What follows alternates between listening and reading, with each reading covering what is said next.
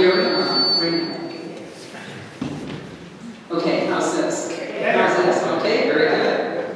Well, I started with we're delighted that you're here, and we are. I'm Linda Joyce. I'm a member of the Theologian Residence Board, and the Theologian Residence is a nonprofit. We exist on your generosity, and we appreciate your generosity very much. And speaking of the TIR board, we have a slight announcement here. We are looking for 2 new board members, so if you're interested in what the board would do or find more out about TIR, take a brochure home, and you could ask any of the board members what it might mean to be a board member. And if the board members raise their hands here, so you can see, okay. David, Bill Nealon, Jim Reed, Mary Ann Beer is here, and so it's Susan Schindler, but they were out at the table. But any one of those could let you know what it's like to be a board member. We're looking for all kinds of talents, so raise your hand. Now, there is a flat tire, which is why I'm pinch-hitting here. Okay. So now I'd like to introduce our speaker tonight, and I'm really delighted to introduce him. Is Dr. Daniel McFee. And he's an associate professor in the Department of the Religious Studies department at Mercyhurst in Erie, Pennsylvania. He's also the co-director of the Evelyn Lincoln Institute for Ethics and Society at Mercyhurst. He is also one of the 3 theologians that advises the TIR board. So we're excited to have him. He holds a bachelor's in modern history and ancient Greek from Bowling Green, MDiv in ethics from Duke University, and a Ph.D. in religious and ethics from Marquette. And in 2015, he received the Mercyhurst University Teaching Excellence Award. So he's published on a number of topics: environmental ethics, institutional environmental ethics, values and judgment. And today, he is going to talk to us about radical human enhancement and recent religious responses. So can we give Daniel?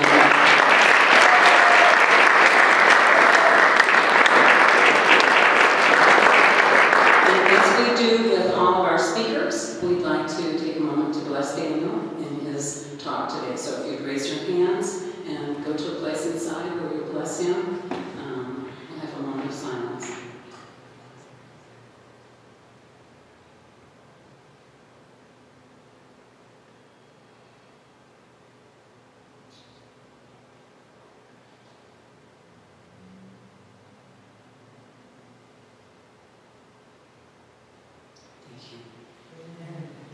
Over to you.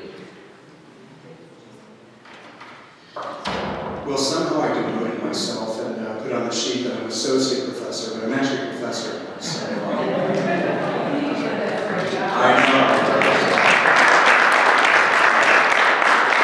So tonight, what we're going to be talking about is radical human enhancement and religious responses to different forms of radical human enhancement. And so what I'm going to do for about 30 minutes, maybe 40 minutes, is give you just the landscape, what's going on in terms of human enhancement. I'll start out by thinking with you what the difference between therapeutic enhancement is and radical enhancement. So we'll be looking at that. So I'll be doing my show up here for about 40 minutes or so. Then you're going to be talking on some questions and case studies that I've generated for you for about 15 minutes or so, and then we'll come back together as a large group and kind of banter around some of the material. How's that sound? Good. Yeah. Okay. If you can't hear me, please do just raise your hand, and I'll try to get right into the microphone. I tend to wander just a little bit, so call me back to task if you need to. So I'm going to start out here with this slide to help really think together about what we're talking about in terms of radical human enhancement. And I want to start out here with this idea of therapeutic medical enhancement. Most of you who go to your primary care physician or maybe to a surgeon or something like that, what that person is trying to do with you is to bring you back into a normal range in terms of what you've all seen before, the bell curve, right? So maybe you're like me, maybe you need some enhancement in terms of your eyes. So if I take my glasses off, I can't see a lot of you. I certainly can't read. So I'm down here somewhere on this bell curve chart in terms of my vision. My doctor, my ophthalmologist, has worked with me to bring me to what she calls a normal range. That's much better. So when we talk about medical treatments, we're talking about something that's going to bring you back within a normal range of functioning. Now there are going to be outliers here, right? You're going to have people who have incredible vision, who are 1 or 2 or 3 standard deviations above the mean. Maybe 28 vision. I think that's the best recorded vision in human history, 20/8. It's incredible vision, right? My vision isn't nearly that good. So what we're talking about here with medical treatments is bringing people back into some normal range of functioning. All right.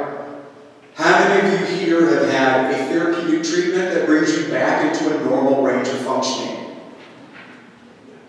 Good. All right. We've all had that, right? Anybody want to care to share one? I just shared one. Maybe 2. Let's hear from 2 people. What have you had done that brings you back into a normal range of functioning? Yeah, Bart. My grandson has diabetes. Okay. So he's on all the time, medical. Good. Okay, diabetes. Bringing your grandson back into a normal range of functioning. Excellent. Who else? Yeah. Low thyroid. Low thyroid. Low thyroid. So you take medication for that, and that brings you back into a normal range of functioning. We could list all kinds of things that wouldn't surprise us, nor would honestly, they wouldn't be that interesting to us. We've gotten used to these, right? We've gotten used to these kinds of therapeutic enhancements that are absolutely stunning when we think about it. Well, let's take a look at some of the more stunning medical enhancements that we have in the world today, right? Let's start with genetics. This young woman right here, a young woman from London, was born with leukemia. So doctors decided to bring her back into a normal range of functioning. They would go only into her body, soma, that's the Greek word for body. They would go into her body alone, take her cells out, and then replace them with a therapeutic enhancement. This young woman now will grow up essentially free of leukemia. That's amazing. So that's therapeutic enhancement. We're bringing that young toddler, we're bringing her into a therapeutic range of functioning. What else? There are some newer ones that are pretty stunning. Artificial retinas. We can now take people who are functionally blind, implant a computer chip into their eye, which directly connects it to their brain, and they can see again.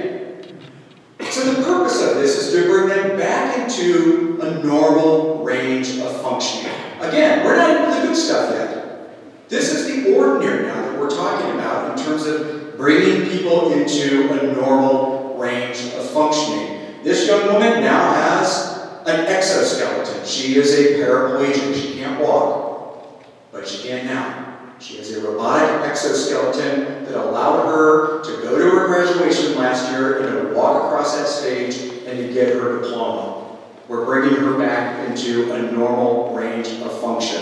Synthetic blood transplants. University College of London now does this routinely, right? They run out of blood, or a person can't take a certain kind of blood substitutes, bringing that person back into a normal range of functioning. Spray on skin. This young man right here, again in England, had a kettle, a tea kettle, scalding teacup all over him, burned his chest. The doctor from Australia flew in, took his skin cells, and they sprayed them back onto him. So now he is moving towards full recovery there. So again, we're just talking about therapy, right? Brain computer interfaces. Michael Choros at the top here, a famous author, was functionally deaf. He now has 2 cochlear implants that are connected to his brain. He can now hear you speak.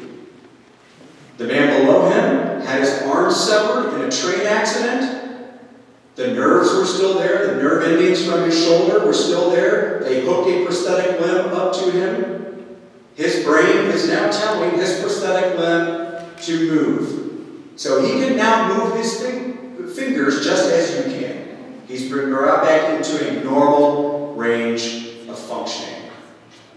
Let me pause there. Does everybody get what I'm talking about here? Questions? You want to get to the good stuff, don't you? I like this cartoon. My brother-in-law Rodney just got married. Do you, Cynthia, who's completely free of genetic engineering, take Rodney, who is equally free of genetic engineering? So now we get into some cases that are more interesting and some great lines. James Young, again in London. University College London.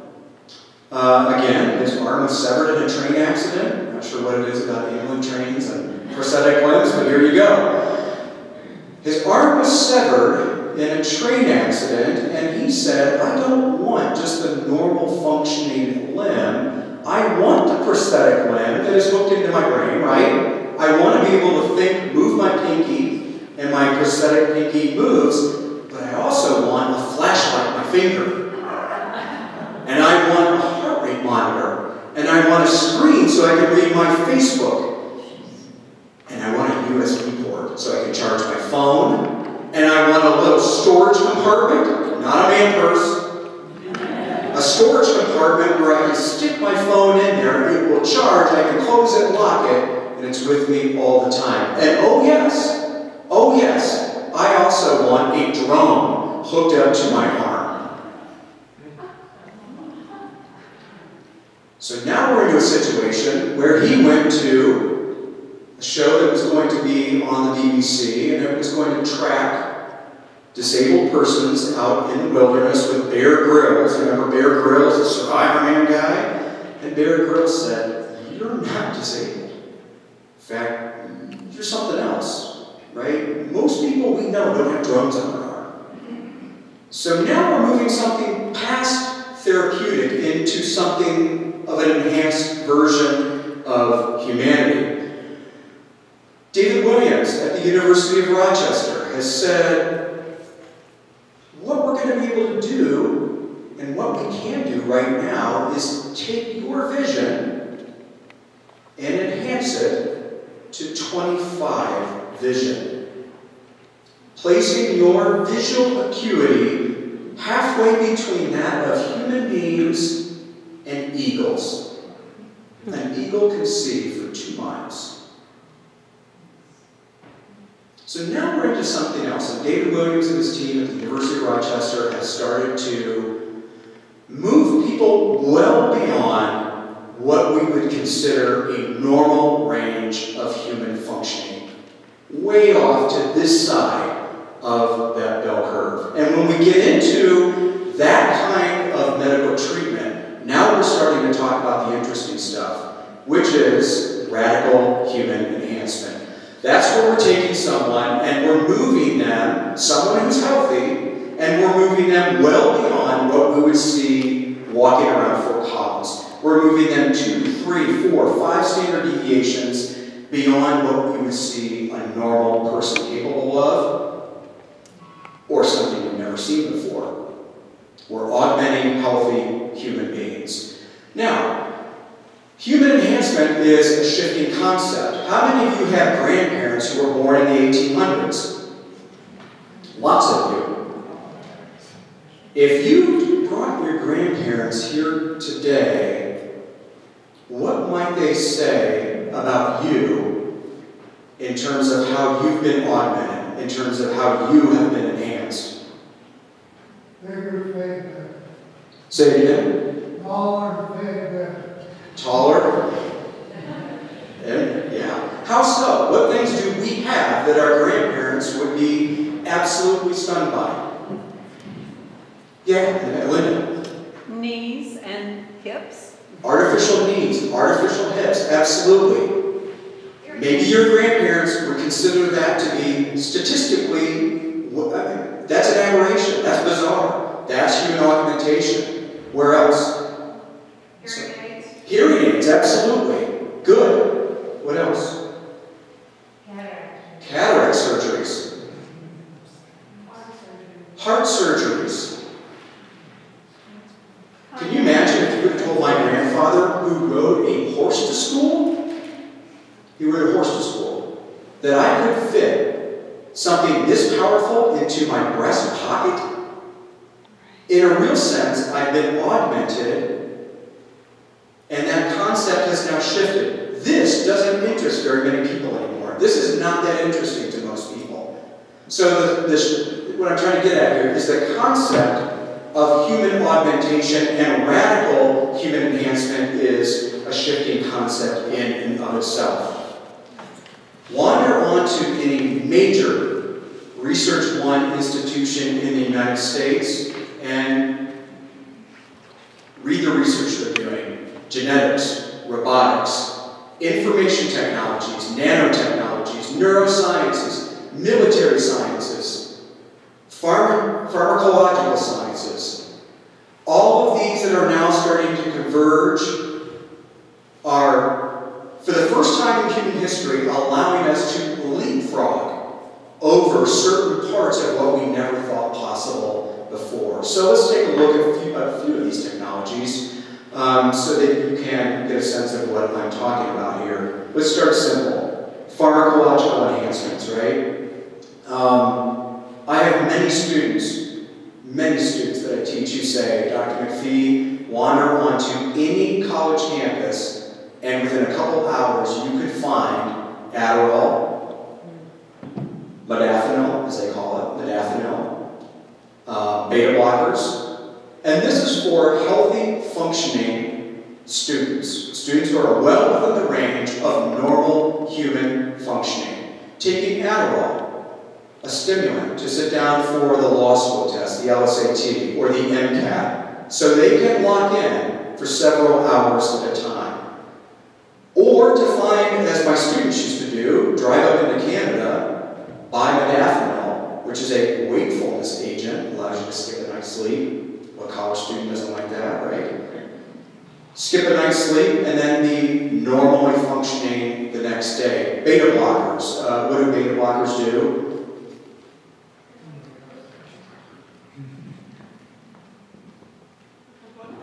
Calm you down, right? 80% of musicians in major orchestras now are on beta blockers.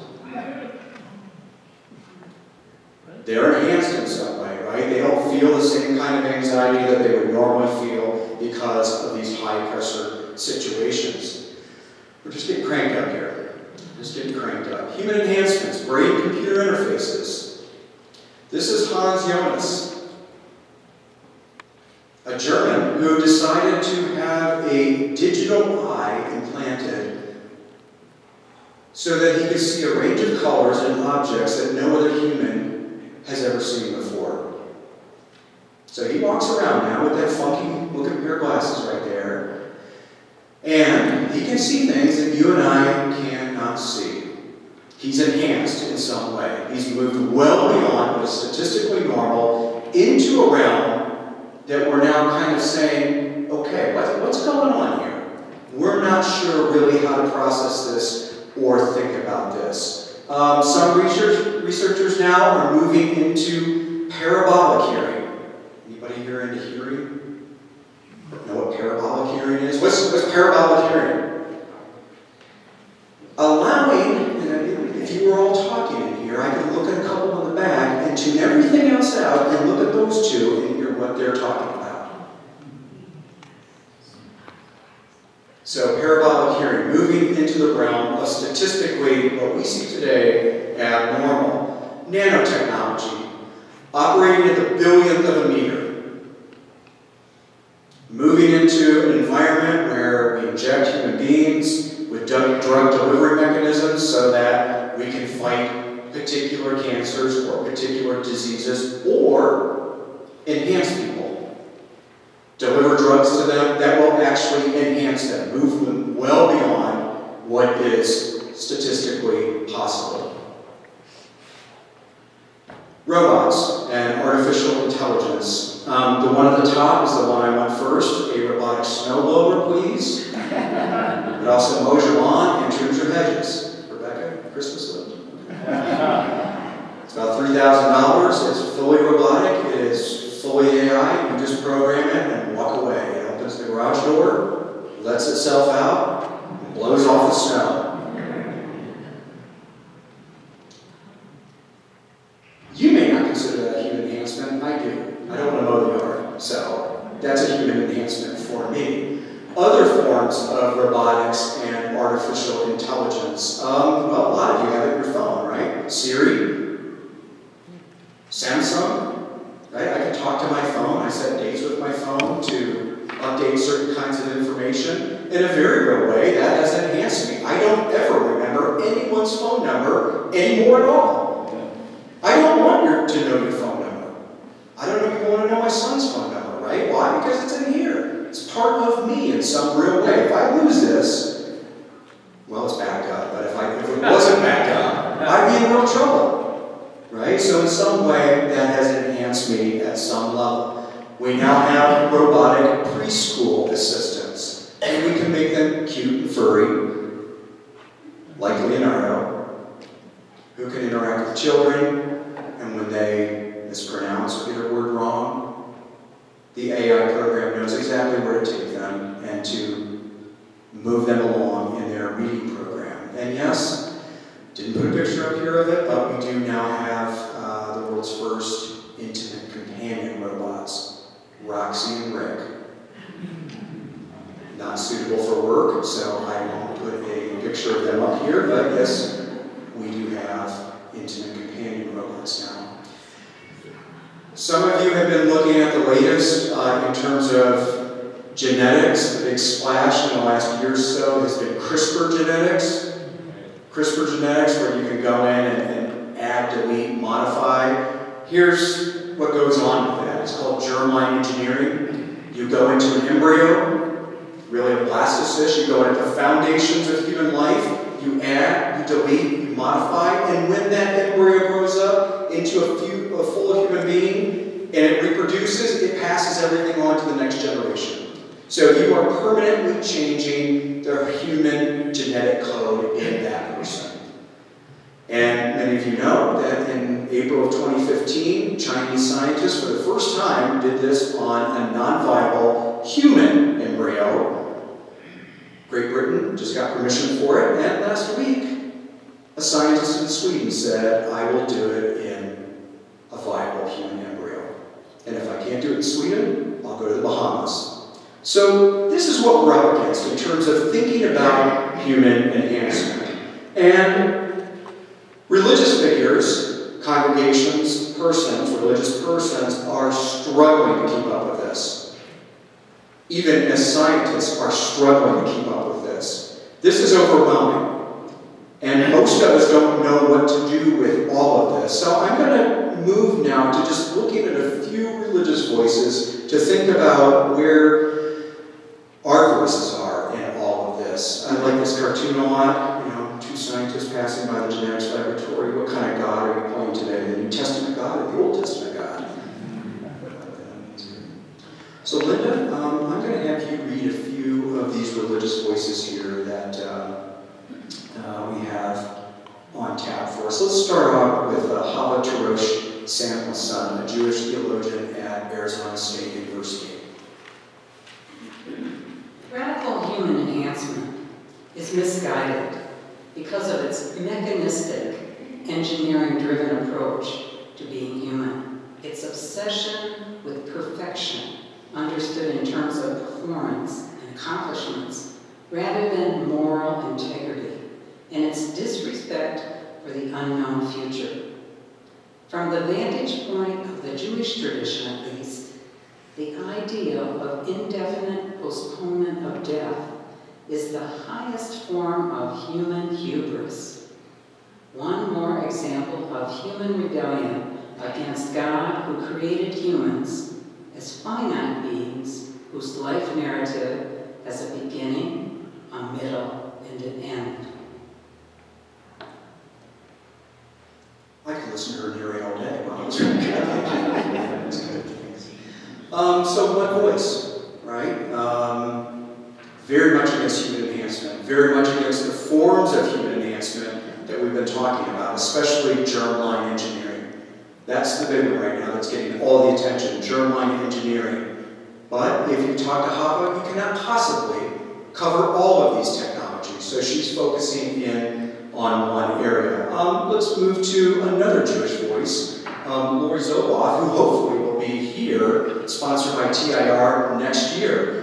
Lori is someone who is very active in the pushback against the privatization of germline engineering. At Harvard today, an invitation-only group of mostly scientists, lawyers, and entrepreneurs, 150 in total, met to discuss if and how to synthesize from scratch an entire human genome, the heritable genetic material that in nature is transferred from parents to children. To create a human genome from scratch would be an enormous moral gesture whose consequences should not be framed initially on the advice of lawyers and regulators alone. Critical voices representing civil society who have long been skeptical of synthetic biology's claims should be included. The creation of new human life is one of the last human-associated processes that has not yet been industrialized or fully commodified. It remains an act of faith, joy, and hope. Okay, again, strong pushback there against George Church at Harvard and a private members-only meeting to create a human genome from scratch. Let's take a look, though, at a Buddhist voice, someone who clearly wants to push us forward in terms of human enhancement. And this is James Hughes, who is a sociologist, now at the University of Massachusetts Amherst, and he runs a large organization on human enhancement. You can find him on the internet, and he's written a lot on this. He's a Buddhist. Future technologies will include drugs, implanted devices, and gene therapies that target specific moods, cognitions, impulses, and behaviors. From a Buddhist perspective, the growing ability to control our behavior will be an opportunity to suppress unskillful impulses and behaviors and enhance our practice of virtues. Mental illness and more routine emotional liability can be smoothed out and mood ramped up to an optimal level of high dynamic well-being. The Buddhist rejection of the idea of an essential core self and emphasis on self-transformation will likely become more attractive as personalities become more malleable. Okay, how about one last voice, and then we'll do a case study and we can talk a little bit, okay? How would that be? Let's go to the Mormon Transhumanist Association, a growing group who has a large spring meeting that brings transhumanists in from all over the world, mostly religious, and they become something of an item in the Mormon Church. The Mormon Church isn't really sure how to deal with this group. We seek the spiritual and physical exaltation of individuals and their anatomies, as well as communities and their environments, according to their wills, desires, and laws, to the extent they are not oppressive.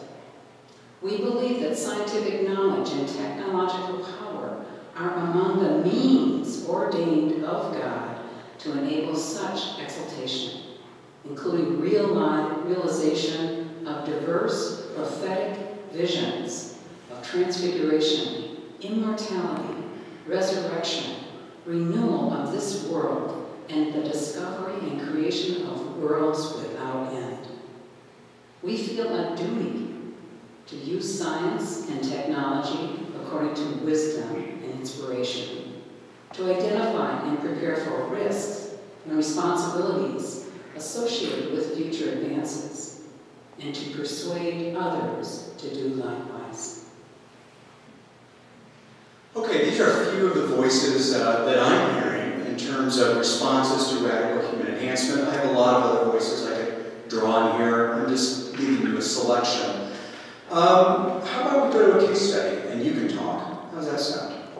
Let's do that. And what I'd like to hear from you here is a couple things. I'd like to hear from you, number one, after I read the case study, and you're going to talk to each other at your table, so introduce yourselves. Okay, be nice. What's your gut reaction to these technologies? What's your gut tell you when you hear about these following human enhancement scenarios? And secondly, how does your religion or your spirituality or your worldview play a role in how you would sort this out, how you would ultimately process what's going on here? All right, you got that? Gut reaction, and then more of a process reaction using your worldview, spirituality, or your religious background. All right, do you want an easy one or a hard one? I heard an easy. All right, here's an easy one. Sarah McDonald is a mother who takes pride in her family clan. She is also deeply impressed by bioluminescence, the chemical properties that allow organisms to glow in the dark. She plans on finding a fertility unit overseas that will implant the genetic properties of bioluminescence into her offspring through germline engineering.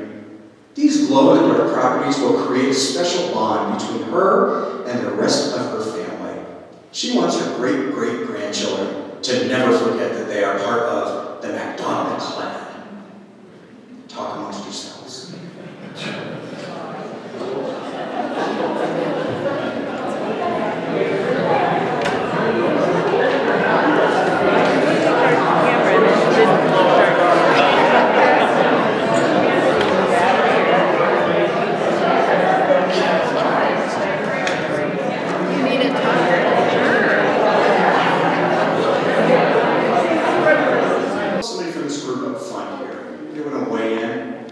Gut reactions. What'd you hear from people? Irresponsible. Irresponsible. Interesting. Was that voiced in other groups as well? Irresponsible? Frivolous. Frivolous. Frivolous? Narcissistic. Weird. If you were one of the directors of this fertility clinic overseas, how many of you would say, yeah, let's get it going? Sure, you can find your kids in the dark this way. Find your kids in the dark. It's more of a clan marker, but you took it to the next level, Ruth, yes.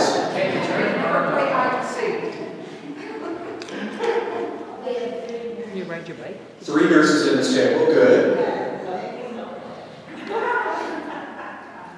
Yeah. Well, our insurance company is paid for. Will your insurance company, of course, Larry?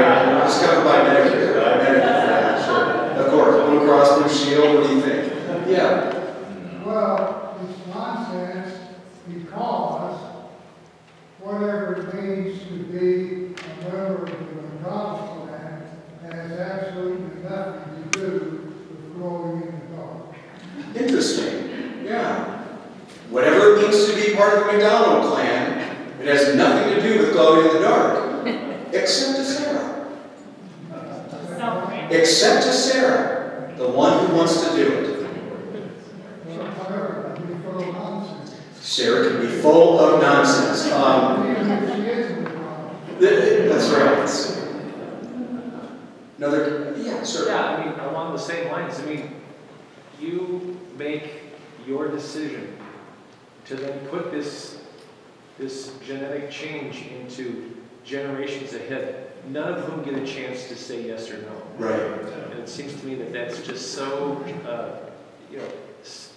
self-serving and narcissistic and anything else you want to throw on it. But it doesn't give I guess this issue of like, do I have a choice Right. about how I want to live my life is taken from that person in some way, or all these people in some way, because of one person's decision. That's what religious ethicists call the open future question. Will Sarah's great-great-grandchildren have an open future? That is, an unaltered future where they themselves can decide whether they wanted bioluminescence inside of them. And that's one of the great things that we're struggling with in ethics now, especially religious ethics, is that idea of the open future. All right, let's move on to another one, shall we? Regina. Here she is on the right with her daughter, Lucinda. Regina is a mother of 4 young children, all under the age of 8. You remember those days? She is from a very wealthy family. Her children are active, healthy, and robust. She has a small yard near the edge of a very busy street. Many of the neighbor kids come to play at her house. She can't keep up with all the activity. Recently, her youngest daughter, Lucinda, started playing in the street when Regina decided enough is enough. She was preoccupied with the other kids. So, Regina contacted Boston Dynamics, which is a real company, about their new swarming robot special packages. Regina has decided that these robots, which swarm, will be her backup, preventing her children from entering the streets without her permission or that of the robots. Bonus, these robots come with special warming and cooling units for very hot and cold for Collins winter days and summer days. These swarm robots scan the child every 15 minutes, monitoring their critical bodily functions, alerting Regina to when those kids need care. Your gut reaction to this, number 1, and number 2, how do you bring your religious tradition, your worldview, your spirituality into this? Talk amongst yourselves.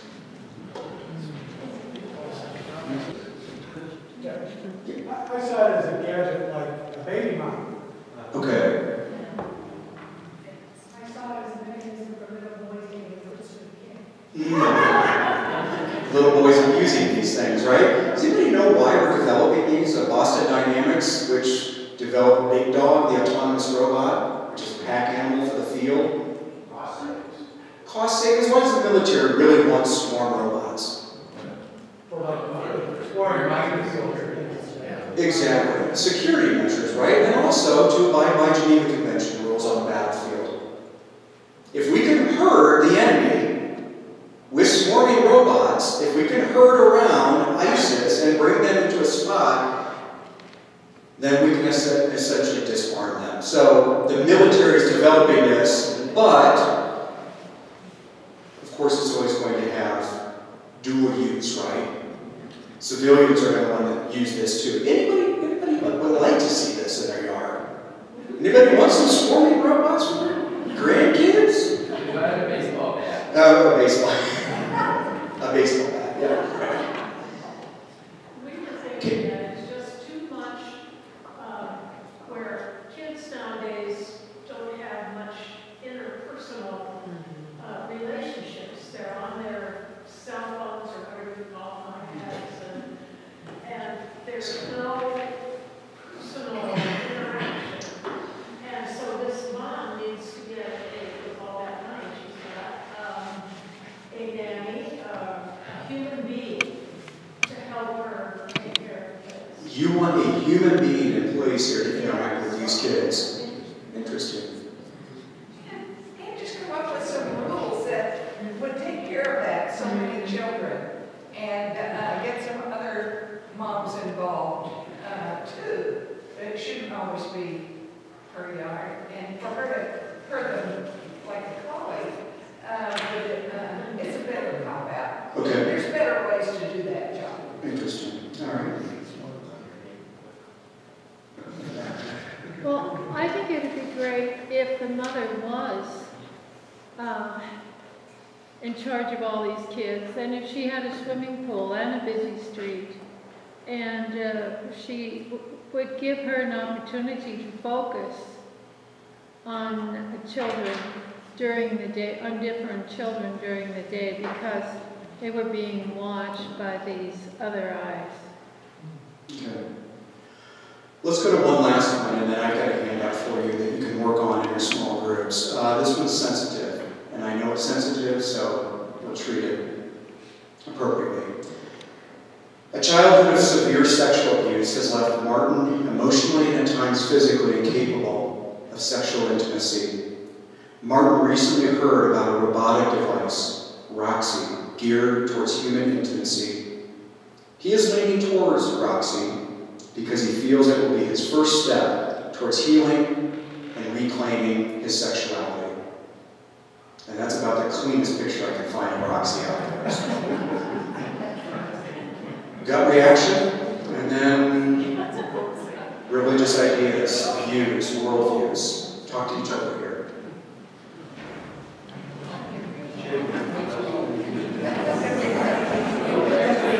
To engage in sexual acts so that they could be engaged in therapy, essentially. As you saw this, what was your gut reaction? Let's hear from some people who have not talked yet. Yeah, David.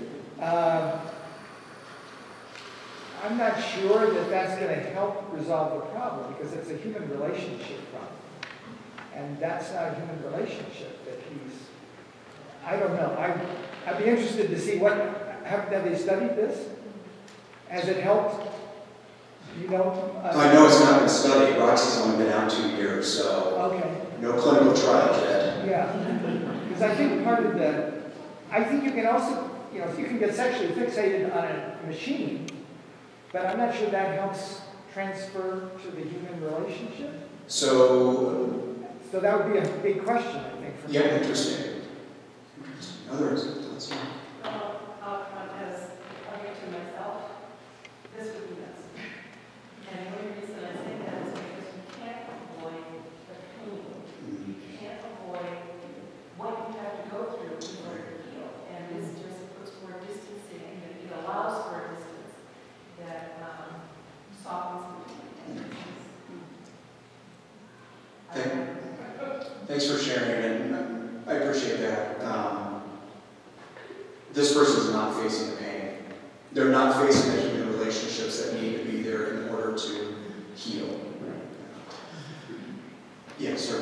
Well, Masters and Johnson worked in this area decades ago, and I hesitate to mention that the book ranch in this town has been engaging in this for a long time, and some of us will confess, I think, that it is an intervention that has been used. So it seems to me that we're being awfully judgmental about this issue, which may suggest an important topic for TIR at some point. Interesting. Thanks for sharing that. Sexual ethicists, especially religious sexual ethicists, are working on this problem quite hard. One of my colleagues at Mercyhurst, Rich McCarty, writes about sexual ethics and has started writing about engagement with humanoid robots and those kinds of things. All right, everyone should have a sheet here. On the front, we have a survey that you can fill out at the very end and turn that in.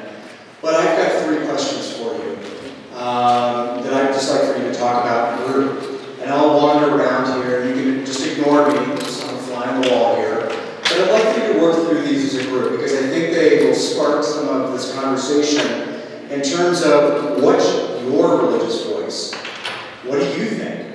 Because part of thinking about these things is individual voices weighing in on these topics. So you have 3 questions there, and then on the back, what you will see is 3 responses to Pew Research polls that were done in 2013 and 2016. And I just, what do you find interesting about these? When the public is polled about different forms of human enhancement. So we'll take maybe 10 minutes here to do these. Do you think that's enough time? 10? 15. 15, I hear. 15 minutes. So I'll keep the watch. Take 15 minutes as a group to think about these. 3 Pew Research Foundation surveys. And what I ask you to do is just to look at the charts and what pops out at you here, what's new, interesting, or noteworthy.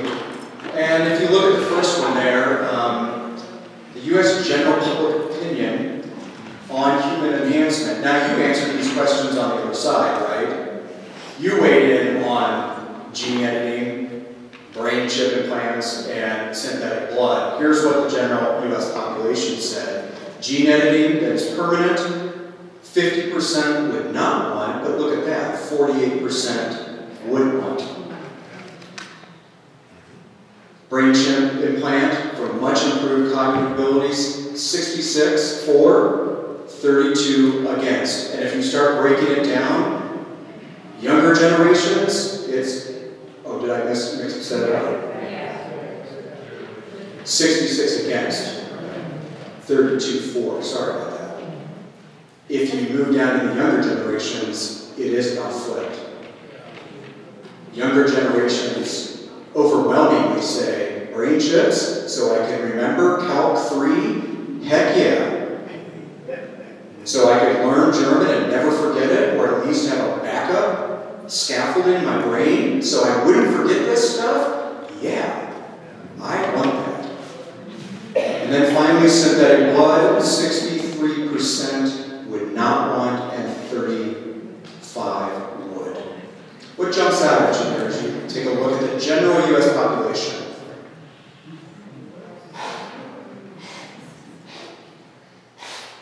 Anything surprising? Yes, sir. It just seems like if it's preventing something negative, people are more warmed up to that idea, at least in these three. And the other two, if it's an enhancement to go beyond like what we've been talking about, people are getting, it's a very different experience for folks. Yeah, that's very interesting. If it's therapeutic, people are like, oh, yeah, therapy, sure. But enhancement, cross the line. Something's going on here. We're not so sure about that. Others, yeah. Well, the cognitive abilities, if you're talking about children who have severe cognitive impairment, that's a whole different issue. Yeah, absolutely. So we're talking here about cognitively, statistically within the range of what we would consider normal IQs. Yeah. Okay, how about the second poll there? U.S. public opinion on the following statement. Radical life extension. We're talking here to 125 or 150 years old. Would it be a good thing for society? And the Pew Research Center went in and polled all adults, but then specifically went in and broke it down by Christian background. So we'll focus on Christianity here. What strikes you there? So, Daniel, can you tell us how to read this? Though, is it 41% of U.S. Would be for that. Would be. Would be for that. Yeah, thanks for that clarification. So if you read that chart, 41% of U.S. adults would be for radical life extension. Hey, skip down to there. White mainline Protestants. I'm Methodist. 41% say, yeah, we want that. So right in line there with general public opinion. Yeah. What surprises me is that although in all but one group, more people were for it, what surprised me is that such a high percentage in almost all the groups actually. Well said there. In almost all the groups, 44, 41, 42, 45%, that's pretty high. And they took this poll 10 years ago, and the numbers were about 20%. About 20%. So over the last 10 years, people have warmed up to the idea. Remember I said, radical human enhancement is a shifting baseline. My kids were in here earlier, I don't know if you noticed that. They left. They're not interested in this. Seriously, this is a shifting baseline for them. And their opinions on this are very different than mine. And so if you'll take this poll again in 10 years, Pew is saying, I think it's going to be above 50% for the general U.S. population. It might be 51, 52% would say 125, if I'm healthy, that's a good thing. 150, maybe. Is the assumption, when people are answering this question, is the assumption that it is equally available to all, or only available to a few? Okay, that's a great question. So if you flip back on to question 3, that's why I asked this particular question. So should certain human enhancements be subsidized by the U.S. federal government or any government? If you want to hear what most religious communities and most religious ethicists have been talking about, it's the question of distributive justice. Who gets what and for what reason? So if we are really talking about a tide, right, a general tide that's rising in terms of therapeutic devices that are maybe turning into enhancement devices, what kind of mechanisms do we have in place here to ensure that the benefits and the burdens would be shared equally across all income groups in the United States, India, wherever we're talking here? So that's where religious voices are focusing in on right now. The Vatican statements on these matters focus almost exclusively on the question of distributive justice and the question of personhood. Those two questions. Are we changing the human person? But they speak much more on distributive justice. How do we secure these things? The Methodist Church, my tradition, very concerned about distributive justice. National Council of Churches in 2006 came out. Wonderful document. Fearfully and wonderfully made. Their main concern, they would not comment on whether specific technologies were legitimate or illegitimate. What they said was, they asked the question that you were asking, distributive justice. So, the likelihood that there will be germline editing for 8 billion people with equal access is nowhere on the horizon, near or far. In that sense, it's always going to be, in any foreseeable future, an elitist gadget. Dr. Ralston, well said there. We're not close even to getting vaccines to the entire world, right? So why are we talking about this? Well, we're talking about it because it's happening. But I think your point here is well taken. Distributive justice, not for the United States only, but for 8 billion, 9 billion people, that's a tough sell. That's a very tough sell when we're talking about germline engineering or cognitive enhancements. And I think most of us know where these enhancements will happen first. Where are they going to happen first? Where are they happening right now?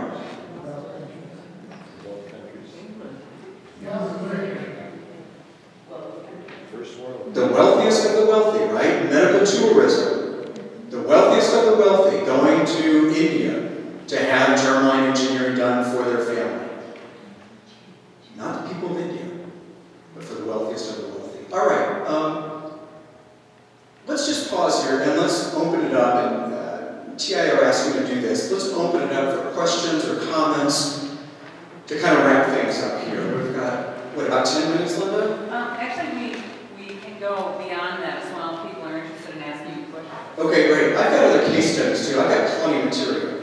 So if you want another case study, we can do that. But let's just open the floor up for you to ask questions and to respond. So General, open it up. Let's go back to Ruth and then Dr. Wilson.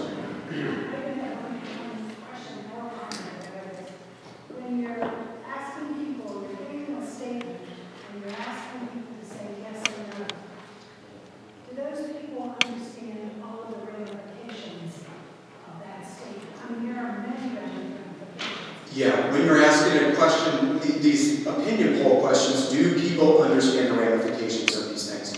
Ruth, what do you think? I don't think they do. Of course not. I don't even understand how my cell phone works. I think you want to come again next year. Okay. Sounds good. Thanks for coming, sir. I appreciate it. So I think the general public, when asked about germline engineering, I don't think most of them understand it. And to be honest, I didn't understand it until I started digging in and reading about this. I didn't understand synthetic blood. This is part of what I do. This is part of what I research. I look into the scientific communities and I say, are you kidding? What? You did what? So I don't think the general public has a clue in terms of what's going on, nor should they necessarily, right? There's another technology that Jump in. that really interested me theologically. Seidel here at CSU takes a blastocyst from a cow and cuts it 8 ways, and then implants each segment in 8 different recipient cows, and you get 8 identical twins. Right. Now, in theory, that's possible with human beings too. We can take a blastocyst, and interesting, that's one soul in one body, according to a lot of theology. And now we cut it in half. Where did the second soul come from? If the other one has a soul. Right. And that's kind of an embarrassment to those who believe that the soul is implanted at exactly the point where the sperm fertilizes the egg. And to me, this is kind of a really interesting theological question. That's a very interesting theological question, one that the religious communities have dodged quite nicely, thank you very much. Right, so cloning of animals, we've been doing this for a long time, right? In theory, it's really possible. In theory, it is absolutely possible with human beings. There's all kinds of risks associated with it. But that's one thing that actually many countries in the world have effectively put a moratorium on, is cloning for human beings. So the theological question for now has been dodged. But that's a very interesting point there. Yeah, thanks for bringing that up. Yeah, sir, yeah. I was thinking about Social Security. I remember when George W. Bush came in and said we ought to do something about Social Security. It wasn't properly funded. They started telling us, oh, that money was all in a lockbox. What lockbox? Okay, so that's they're paying it out of the money that people pay into it now. Yeah, now that's a very interesting question with regard to radical life extension, right? And that's right, that's what I was getting at, is we don't have the money, we're keeping the fund broke, and, you know, I'm almost 90 years old. Are you going to be for somebody's life for 70 years?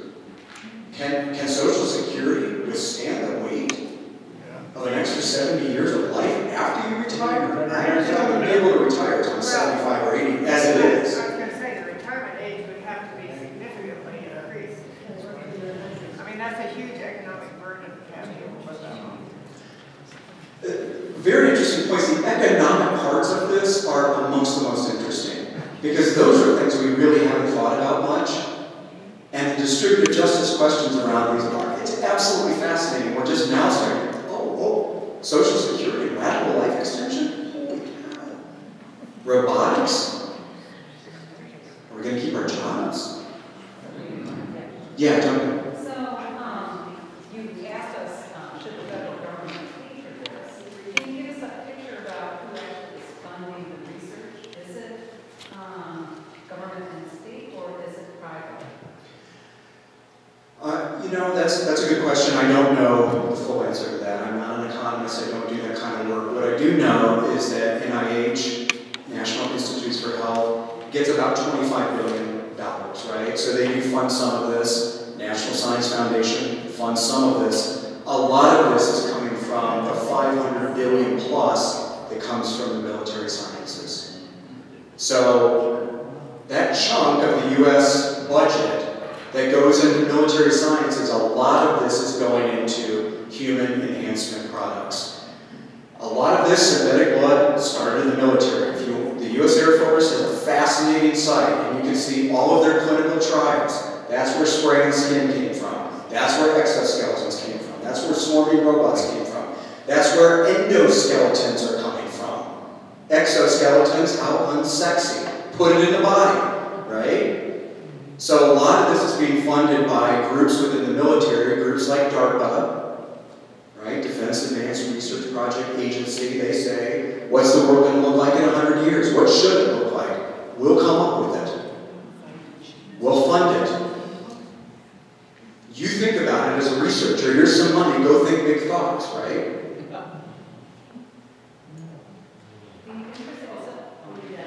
Okay, yeah, Dr. Winston. Okay. Yes. Teach religious studies. Yes. Jesus was keenly remembered as one who was compassionate and healing. And I think in terms of the way you use the word enhancement, all of Jesus' healing miracles are human enhancement. Interesting. Possibly, I'd have to think about that. I will say, on this slide, I was going to put Matthew 11:15 out here. Right? Giving sight to the blind. The lame can walk. Interesting points. I'd have to think about that. One thing that became more clear to me tonight is that I don't have a problem with somatic technologies, Right. things I can put in my body to help me be better. I've got a big problem with germline technologies where I am making decisions that affect generations to come. Well said there, very interesting points. I heard a couple of you say that the U.S. government has so many regulations, right? It's hard to sort through them. Guess what? For germline engineering, almost no regulations. Germany has them, UK has them, Sweden has them, Mexico has them. The United States is the Wild West when it comes to germline engineering. The only thing you can't do is use federal funding to fund your studies on embryos. That's it. Germline engineering is wide open, so these questions are active, they're alive, and percolating. I think clinical applications are permitted. Clinical applications, interesting, but not enhancement, not frivolous. Not research. Yeah. Not research with non-federal funding. You ever hear people argue that we're not playing God, but we're trying to fulfill God's potential in our lives? Yeah, that was, okay, there's an Episcopalian, okay, the argument there being that we're not playing God, we're fulfilling our potential to become like God, right? If what God has given us, because as we, over time, learn how to have immunization shots, to get rid of polio, Right. things like that, is this that next step where we're continuing on with that? Do you see that argument coming out? Yeah, absolutely. The Mormon Transhumanist Association argues that one of the key tenets of Christian theology is deification in Christ, right? We are becoming like God. These enhancements are allowing us to become like God. Joseph Fletcher, who was a prominent Episcopalian bioethicist, wrote in the early 1970s, wrote a book, Ending Russian Roulette. And it was all on genetic engineering. And he said exactly that. He said, as we employ genetic engineering, we're taking risk out of it as much as we can. We're using the gifts that God gave us, and we're becoming more like God. That's what the scriptures tell us to do. Stay humble, but use our brains and use technology to improve who we are. You do see that argument made quite a bit in religious circles. I would say it's not a dominant argument, though. The argument that pushes back against radical technologies is much more prominent. Other questions there? He says, there's a sense of narcissism, but,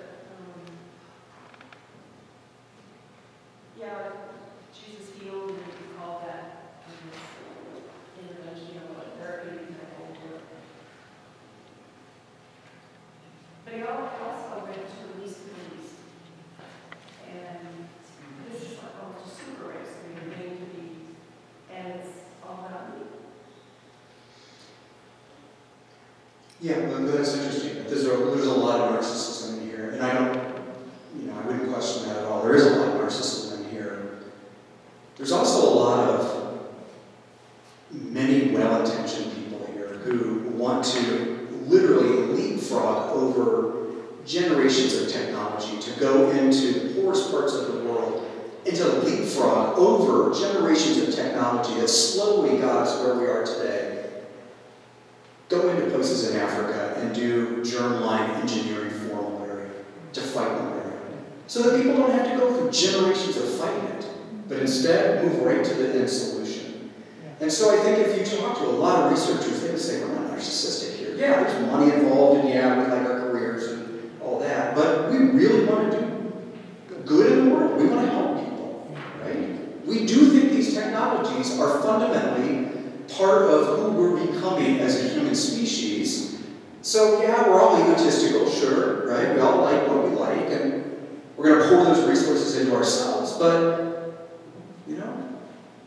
it's a break. What do you think? Well, some of you know, there's a book by Daniel called Israel, and it's very challenging for me.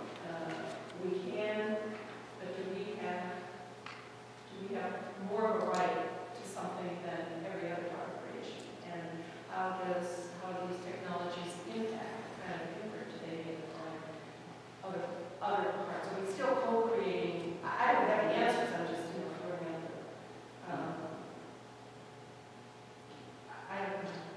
There's a sense in which, too, and I think those are really interesting.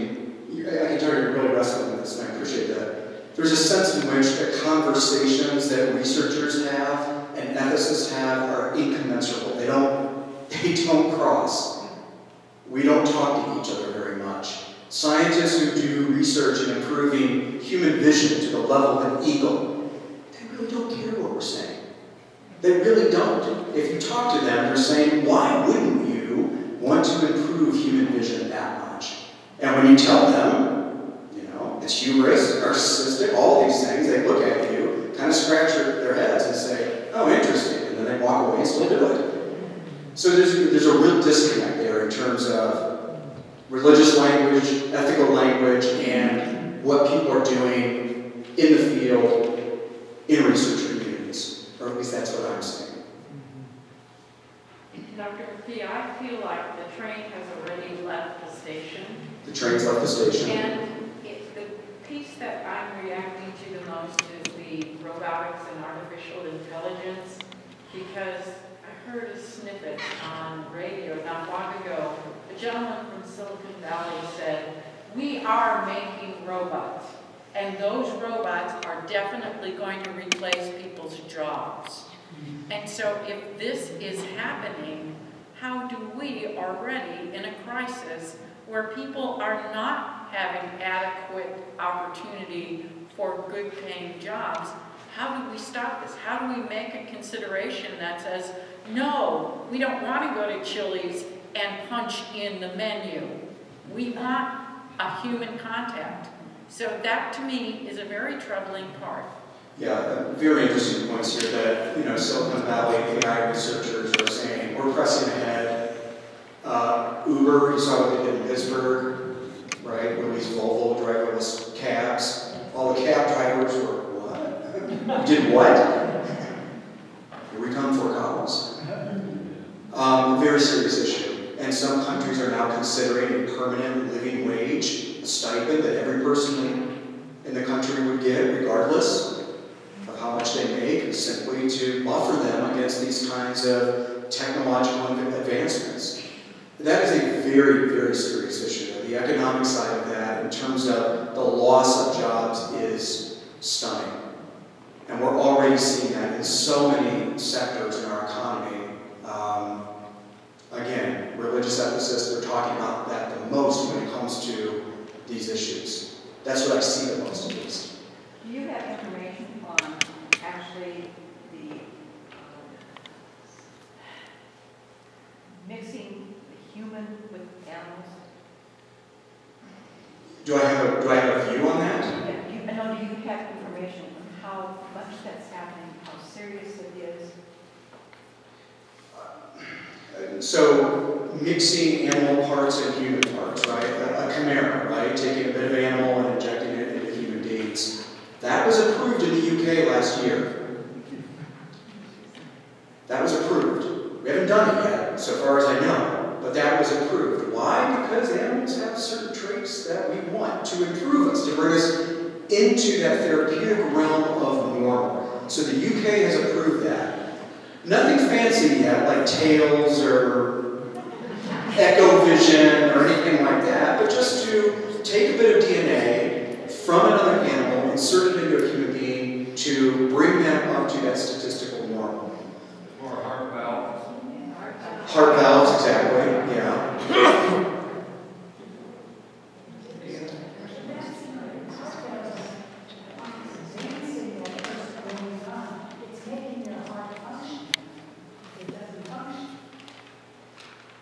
Well, do you get the sense here that the lines here are pretty murky between therapy and enhancement sometimes? I hope you did, because that's if you talk to researchers, they're saying, we don't know. Is it, you tell us, is it therapy, is it enhancement? What do you want us to do? You want me to press on with this?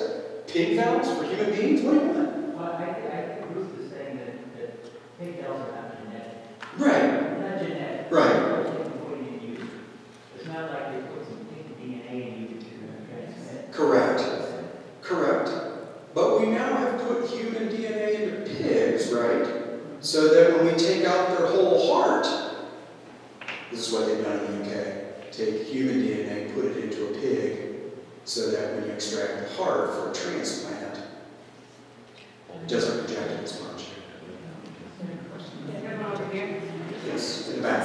Dr. McFee, I was in the Air Force. I was somewhat involved in the blood program. Great. The reason synthetic blood was being researched was because the military has become so worldwide, it's almost literally impossible to get human blood products onto the war field. And that synthetic blood was being researched for emergent conditions on the field to save sons and daughters of Absolutely. citizens. And now our cyclists want it desperately. So if you follow cycling like I do, you know that many, many cyclists today want synthetic blood. Right now, they're taking out their own blood, right? Blood doping, they take out a pint of their own blood, put it in the freezer or the refrigerator, and then right before the race, pump it back into themselves so they have more oxygen in their blood. They want synthetic blood to do that in the races, and it would be virtually undetectable until the officials could catch up with it. So your point is, I appreciate you saying that though. Absolutely. The military develops a lot of these things, spray on skin, developed by the military for the field, right? We can do this in the field. Heal people almost immediately, and that's a good thing. Absolutely. Here's the problem for cognitive enhancement at CSU. The professor would have to give 2 different examinations, one for the normal and one for the activity. So what's the question is, if the professor's trying to grade 2 sets of papers, he'd need a chip to be a chippy himself, and then he'd be incompetent to grade the normal papers. So we're going to have 2 tiers of faculty.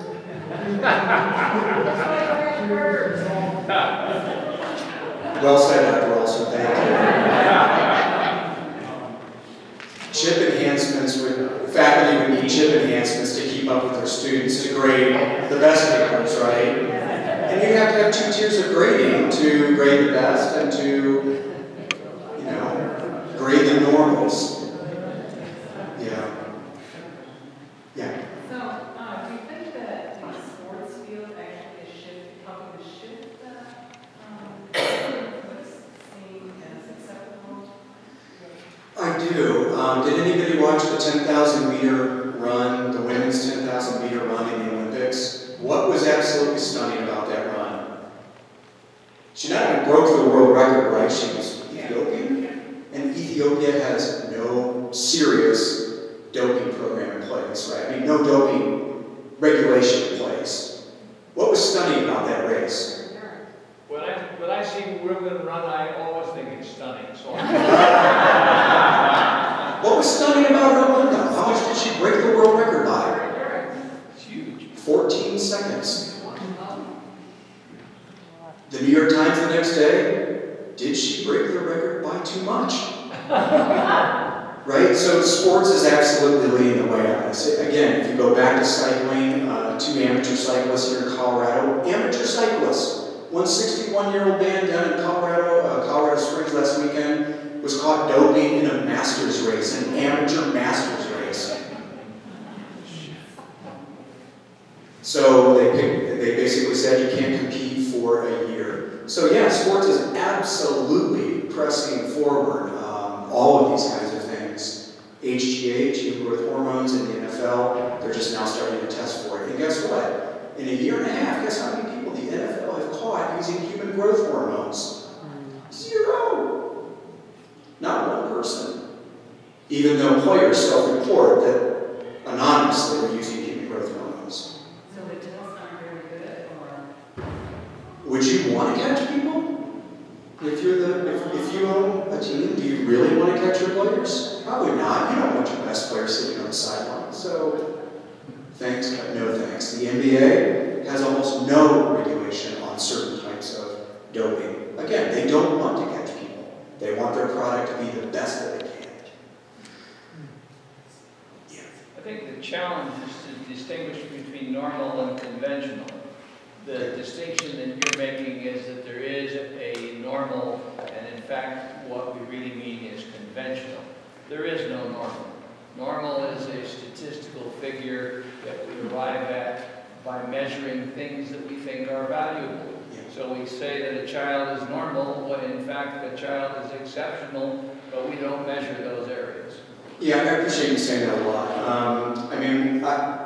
I think you're exactly right there. I have a sister who's pretty severely cognitively disabled. I consider her normal, right? She has I won't say IQ, I don't think that's appropriate, but it's very low. But she's very normal to me.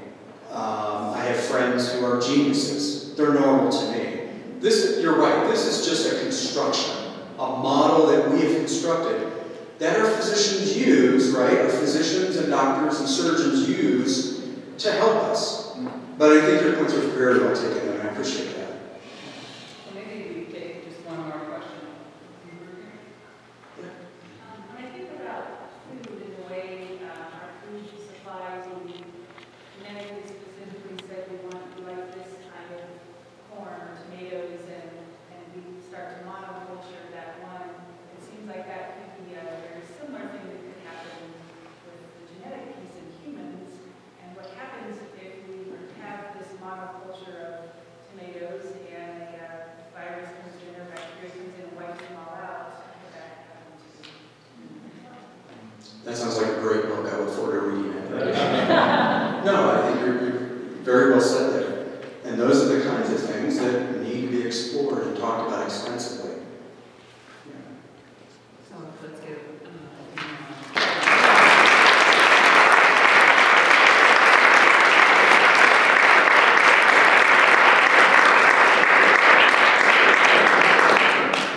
Thank you, Dan, for that extremely enlightening presentation. And thank you all for coming out tonight.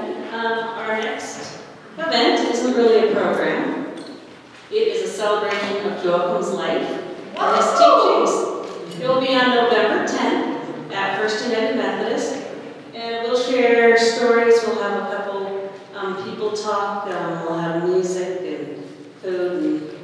And we'd love to have you all come and join us. So there's flyers on the front tables.